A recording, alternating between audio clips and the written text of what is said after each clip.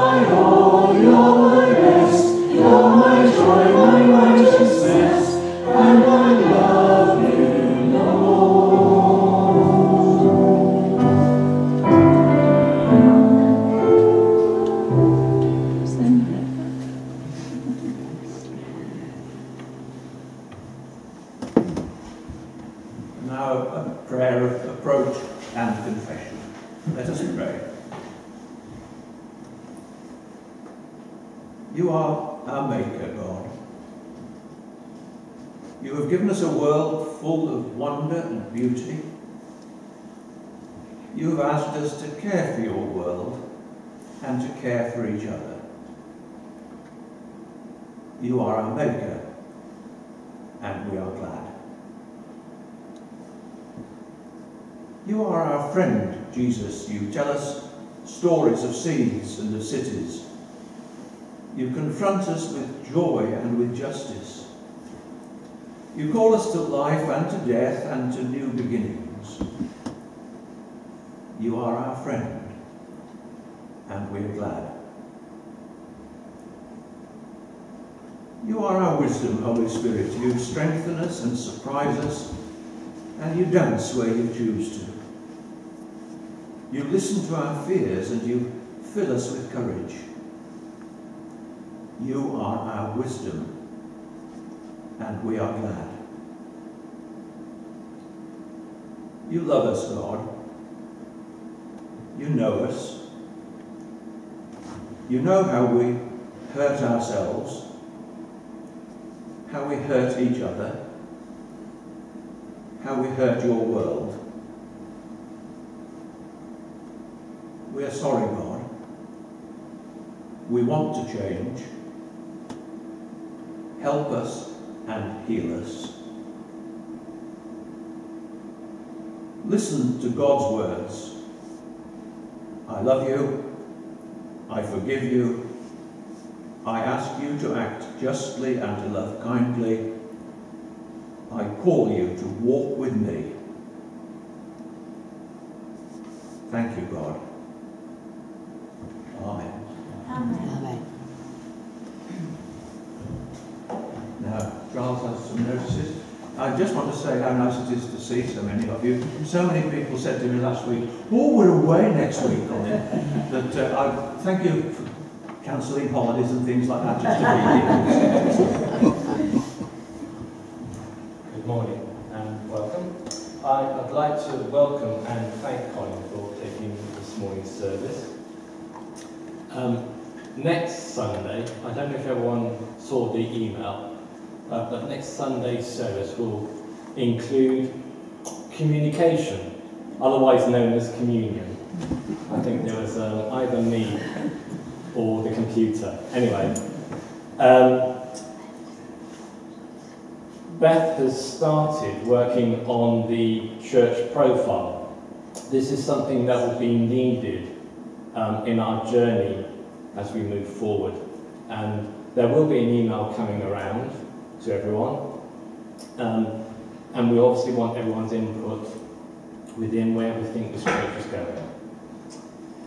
Just one last thing to mention is that the Cowbridge Music Festival will be returning in September from the 15th to the 24th. And I've left some of these in the lobby. If people are interested, there's information on all the performances inside.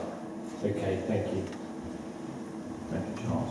Our first hymn this morning is one that was popular in primary schools.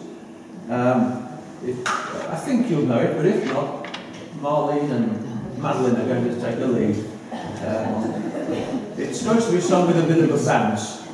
You can manage a bounce, Scott.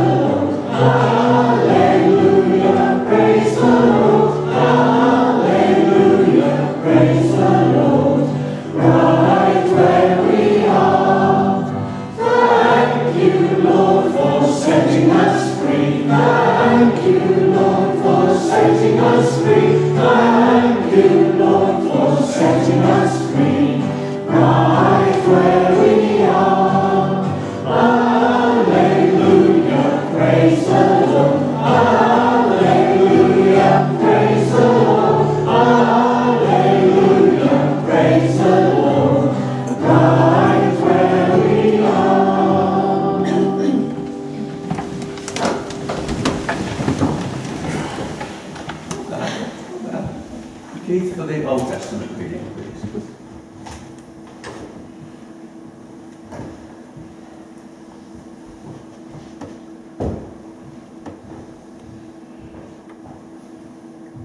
The reading is from 1 Kings chapter 19, verses 9 to 13. After running away in fear, Elijah went into a cave and spent the night. The Lord appears to Elijah, and the word of the Lord came to him. "What are you doing here, Elijah?" He replied, "I have been very zealous for the Lord God Almighty.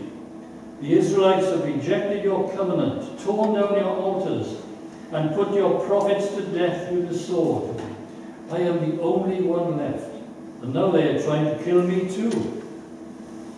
The Lord said, "Go out and stand on the mountain in the presence of the Lord, for the Lord is about to pass by." Then a great and powerful wind tore the mountains apart and shattered the rocks before the Lord. But the Lord was not in the wind. After the wind there was an earthquake, but the Lord was not in the earthquake. After the earthquake came a fire, but the Lord was not in the fire. After the fire came a gentle whisper. When Elijah heard it, he pulled his cloak over his face and went out and stood at the mouth of the cave. Then a voice said to him, "What are you doing here, Elijah?" This is the word of the Lord. Thanks be to God.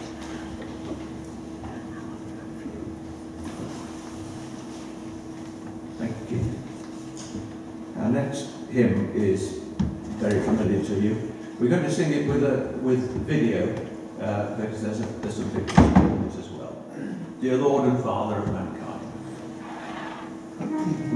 Beauty of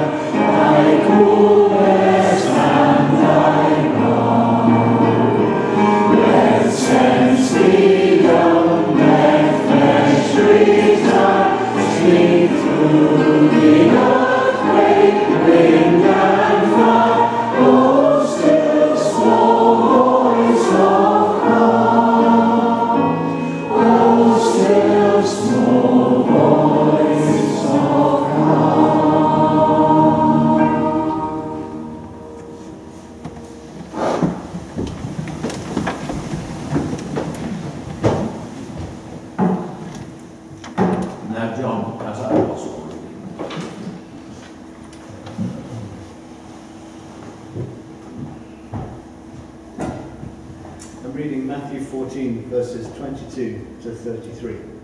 Jesus walks on the water. Immediately he made the disciples get into a boat and go on ahead to the other side, while he dismissed the crowds. And after he had dismissed the crowds, he went up to the mountain by himself to pray. When evening came, he was there alone, but by this time the boat, battered by the waves, was far from the land, for the wind was against them. And early in the morning he came walking toward them on the sea. But when the disciples saw him walking on the sea, they were terrified, saying, "It's a ghost!" And they cried out in fear. But immediately Jesus spoke to them and said, "Take heart, it is I. Do not be afraid." Peter answered him, "Lord, if it is you, command me to come to you on the water." He said, "Come." So Peter got out of the boat, started walking on the water, and came toward Jesus. But when he noticed the strong wind, he became frightened. And beginning to sink, he cried out, "Lord, save me." Jesus immediately reached out his hand and caught him, saying to him, "You of little faith, why did you doubt?" When they got into the boat, the wind ceased, and those in the boat worshipped him, saying, "Truly, you are the Son of God." This is the word of the Lord. Thanks be to God.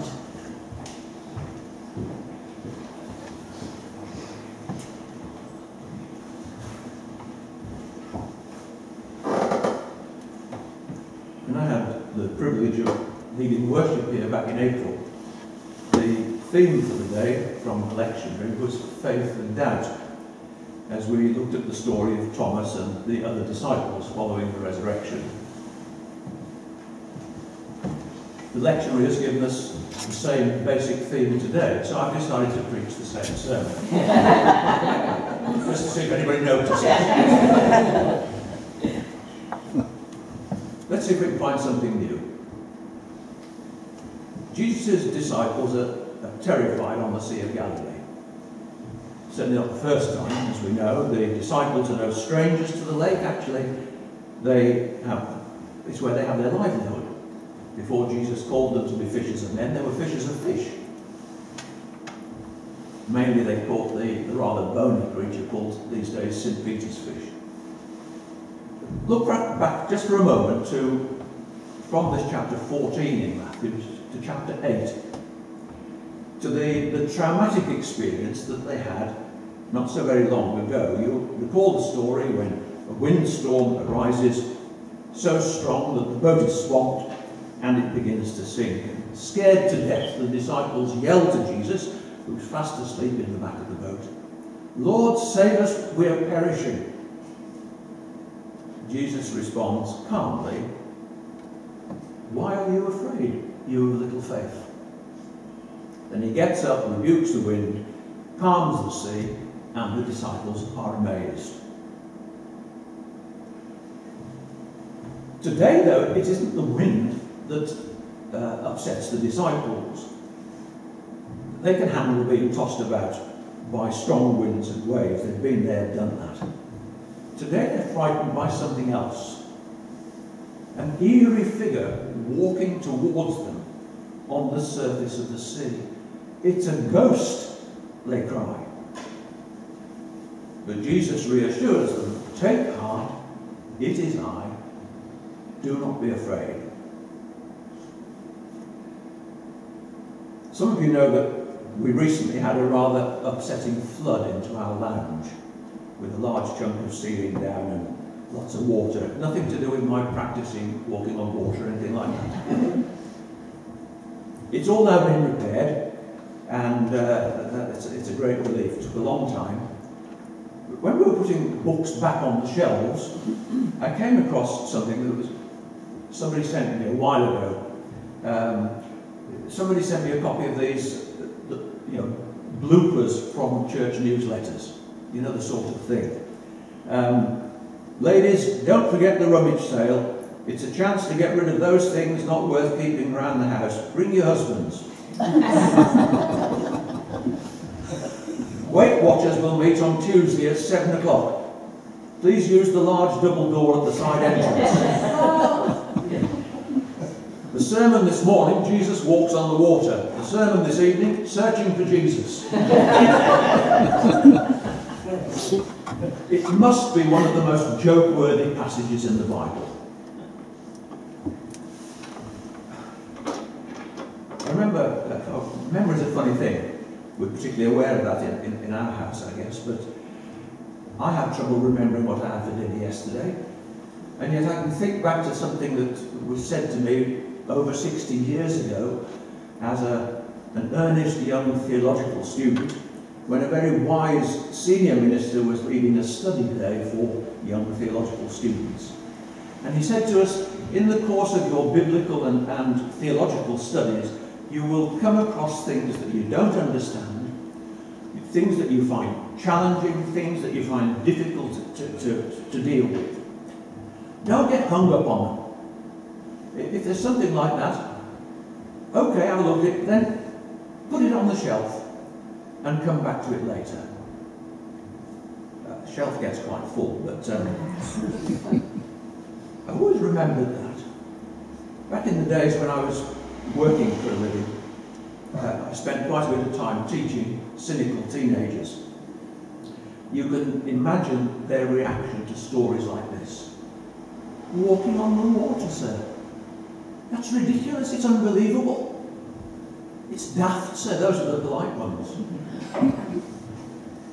And without getting all defensive, I would point out that Matthew is particularly fond of this sort of miracle-type story. Feeding 5,000, walking on water, stilling the storm, because this was the sort of behaviour that you expected a Messiah to do. Or I could say how people have tried to rationalise stories like this. You know, the rest of the crowd were shamed into sharing their packed lunches because the young boy had brought his out, his loaves and fishes. Or Jesus wasn't really walking on water, it was an optical illusion, and he was just walking in the shallows. And so you go on and on. Then we reach the point of saying, okay, leave your scepticism on the shelf for the moment. Is there still something for us to learn from this story? Let's explore that. We could, of course, say the John Ortberg line, which some of us looked at a while ago, if you want to walk on water, first you've got to get out of the boat. But I want to go a slightly different way. As ever, it is Peter who responds first in this situation. Lord, if it is you, command me to come to you on the water. And Jesus agrees, come on. And so Peter does. But after just a few steps, the wind startles him, and he begins to sink, crying, Lord, save me. And of course Jesus does save him. But he also asks him the question, you of little faith, why did you doubt? It's the same question that he asked back in chapter 8, when he stilled the storm, right there in the middle of the Sea of Galilee. And it's as much a question for us as for those early disciples. Calming a storm with his voice, feeding a huge crowd, walking on water, why would they or we lack faith? One simple answer, of course, is fear. It's scary. Like the disciples, storms break into our lives and scare us half to death. That's what storms do. It's only natural for the dog to hide under the bed when thunder strikes, for a child to cling to a mother when she sees lightning, for the driver to pull over when he can no longer see the road. But it's not just wind and rainstorms that scare us. There are all sorts of other storms too. Things like global pandemics, political upheavals, or a frightening diagnosis, financial desperation, some tragedy in the world or in our own community or even within our own families, breakdown in relationships.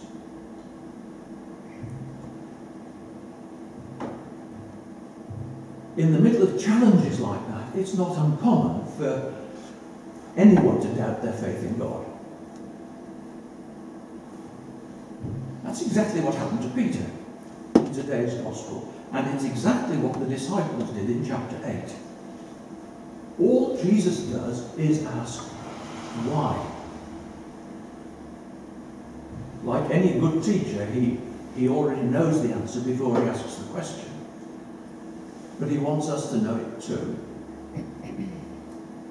Simply put, it is because we're human. Fear is literally instinctive. We're wired with a fight or flight response. And we have this reflex for a reason. When our lives are in jeopardy, or more commonly for us today, when our identity is threatened in some way, our natural inclination is to run. When that happens, we tend to leave calm, rational thought behind. And we often need some help getting back to a different frame of mind. Elijah is in fear of his life, so he runs and hides in a cave. And only what we traditionally call the still small voice of God, what the New Translation talks of as a gentle whisper from God, challenges him in a new way, brings him back out to face the world. Anyone who's into any form of public speaking, whether it's preaching or teaching or selling something, knows that one of the most effective ways to engage an audience is to ask a rhetorical question. Because asking a question gets the listener to think of their own answers and brings them in touch with the subject. Jesus isn't asking his rhetorical question, why did you doubt? In order to shame Peter. Jesus isn't telling Peter off. He uses the question to get a frightened Peter to focus on the real issue.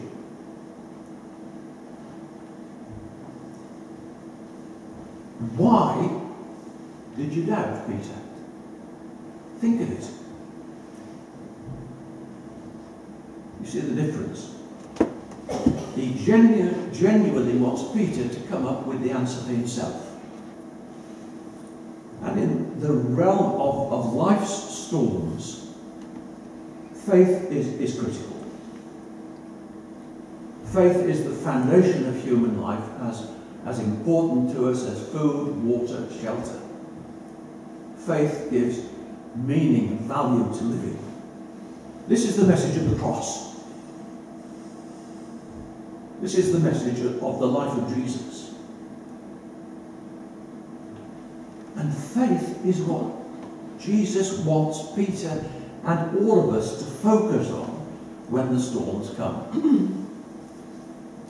There are apparently only 3 occasions in the whole Gospel where someone addresses Jesus with if. The devil does it 3 times in the desert when he tempts Jesus. If you are the Son of God, turn stones into bread, do marvellous things, bow down and worship me. When Jesus is hanging on the cross, people mock him, calling out, if you are the Son of God, come down from the cross. And here Peter, impetuous, courageous, real Peter, says, if it is you, Jesus, command me to come to you on the water. If. Jesus doesn't tell Peter off for being afraid. Even in the most difficult times of life, when you really begin to think you can't make it through, you can cling to faith in God. Staying faithful doesn't simply mean going through the motions. It doesn't mean saying the creed while you're thinking about a shopping list or repeating Bible verses from memory. It means for us, just like Peter, refocusing on our commitment to faith.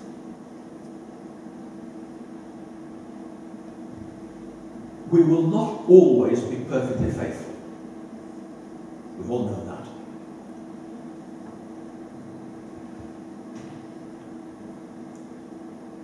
Doubts will creep in, but the important thing is to recover from those doubts and return to a place of faith. Our faith is strengthened and sustained by our relationship with God and is nurtured by participating in the study of God's Word, in the life of this sort of fellowship, being with God's people, praying, worshipping. And each Sunday when we confess our sins, we admit we don't always get everything right. But we repent and recommit ourselves to walking in God's ways once again. Repent and recommit. That's the real experience of Christian life.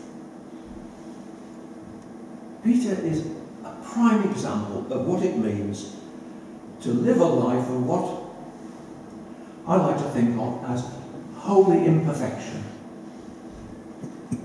He has misunderstood before, and he will misunderstand and even deny again. But today we see him refocusing on faith with a bit of a nudge from Jesus. And we're on that same sort of journey. A journey of holy imperfection. You will find it difficult at times. You will get it wrong at times.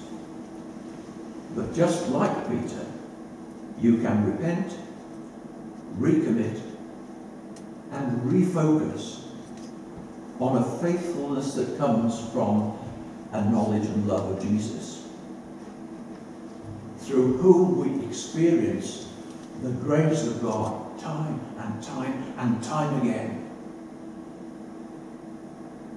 Why did that? Let's just be quiet together for a minute.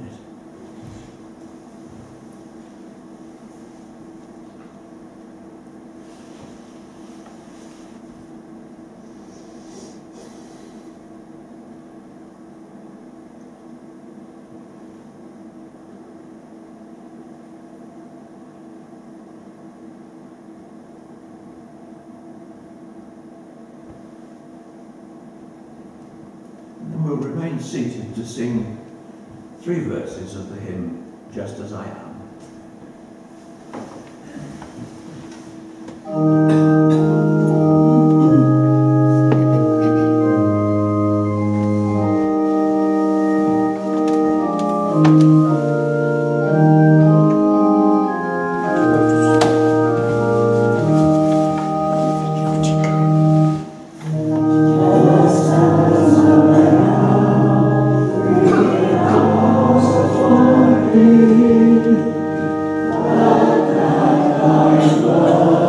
Just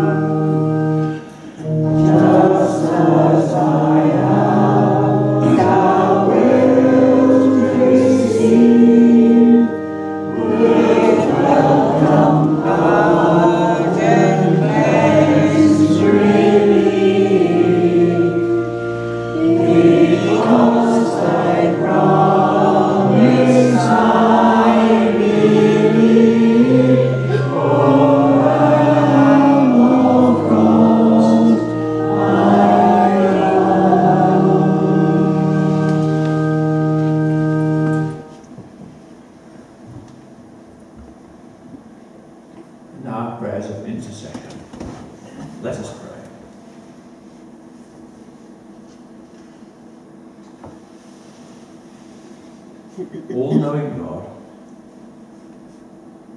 you understand the way we struggle with life. So we bring our prayers to you and lay our problems at your feet. We pray for those who are wrestling with the issues of war and peace.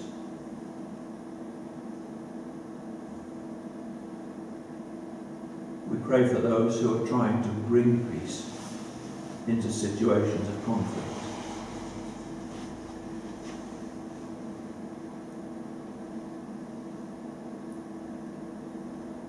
We pray for all innocent victims of war and political upheaval who have no place to go to escape, and no homes when it all ends.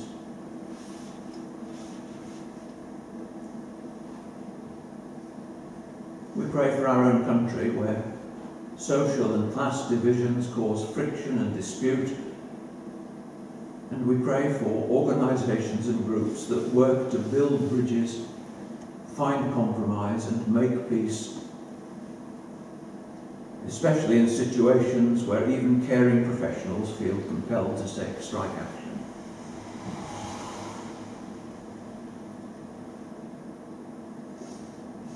We pray for those who have reached a point of desperation because they do not know where the next meal is coming from.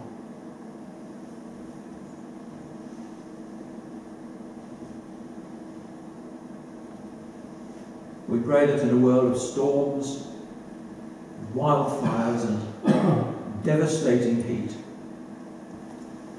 our government will prioritise the safety of the planet above that of corporate greed and short-term political gain.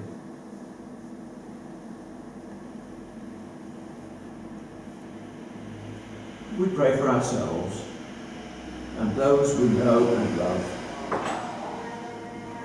as we are grateful for another day here, so we hold before you those who are suffering from ill health or grief, that they may be aware of your presence with them and your healing touch upon their lives.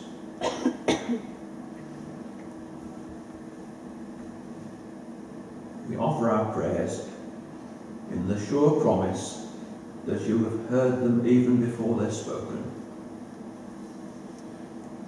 In Jesus' name, amen.